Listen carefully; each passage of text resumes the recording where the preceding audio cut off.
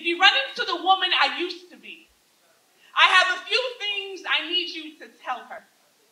Tell her she's traded perfection for transparency, the automatic for authenticity. No longer living in self-hate, instead of walls, she puts up gates. Not blocking what's coming, just more discerning about who and what to let in. She's becoming a better friend. Turned out to be the best decision she's ever made. No more silent rage, keeping her trapped in a cage. In her mind, she was a slave. Entangled with unrealistic expectations, not even God held that standard. Engulfed with condemnation so deep it had her by the throat, she couldn't speak, but no more. No more hiding her flaws and basing her value on others' applause. She shows her scars, pointing to moments of weakness, knowing one day it will produce a sound out of others' mouths declaring, I can get through this.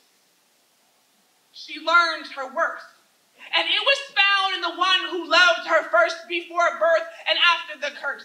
See, she even got to keep the things she loved about the girl she once was, just adding faith in God's self-love and purpose, going in the right direction, third person, her compass.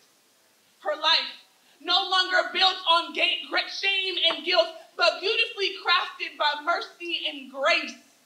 No more Game of Thrones. She's removed other kings and put God in his place. See, she came face to face with the mask of her enemy, denying all false identity. See, her broken pieces will be used for his glory. The world will know her story. And one more thing. If you run into the woman I'm supposed to be, tell her I'm doing everything I can today to meet her tomorrow. Thank you.